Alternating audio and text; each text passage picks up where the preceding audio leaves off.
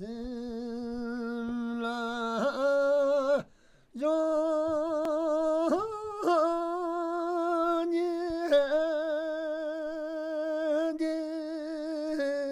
Monthang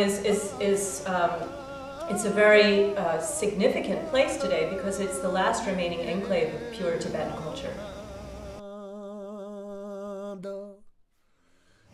The Network for New Music's 2008-2009 season explores some of the very many fascinating interfaces between music and the visual arts.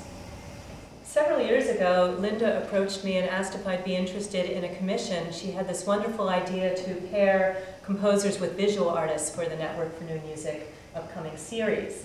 And she paired me with Maureen Drdak, whose work I was familiar with and highly respect. And Maureen specializes in the symbolism, the iconography of Tibetan and Nepalese culture. And I believe that somehow we decided that we were going to go together to Lo Monthang in northern Nepal, wanting to gather research in the art and the music. So we indeed embarked on a trek to Lo Monthang on horseback through the Himalayas and came back with the materials for Lo Monthang. I went up with a field recorder and recorded two types of music, basically the ceremonial music of the Tibetan Buddhist monks, which is based on horns and cymbals and drums and bells. I also had the great privilege of recording the music of Tashi Tsering, the royal singer to the king of Lo Monthang. And he sang songs that told the history of Lo Monthang and talked about the religion, the culture, the horses, the prayers. Maureen came up with this wonderful idea to have three paintings, and each painting is associated with a deity. And these three deities work together and can be seen as a unit of three structures in the area in which we traveled. These three structures together are called the Riksum Gompo, and they are the three protectors of the villages.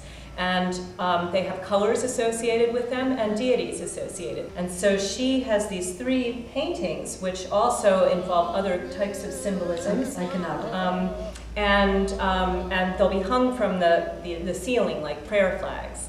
And I thought, what a wonderful structure for music, because you can make these into three movements, each movement then revealing something about the attributes of that deity and the color of that deity, and also for dance.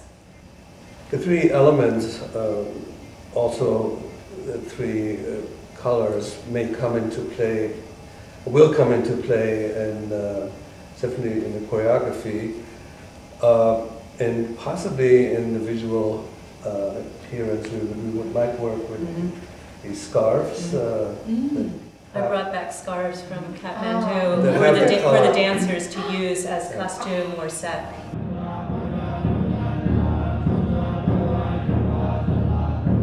One of my favorite moments was an interview that we did with Tenzin Bista, and we asked him to demonstrate the various instruments.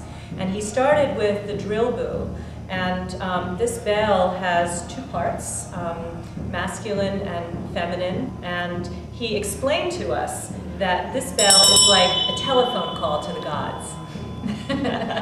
We love that. Here they go. Hello.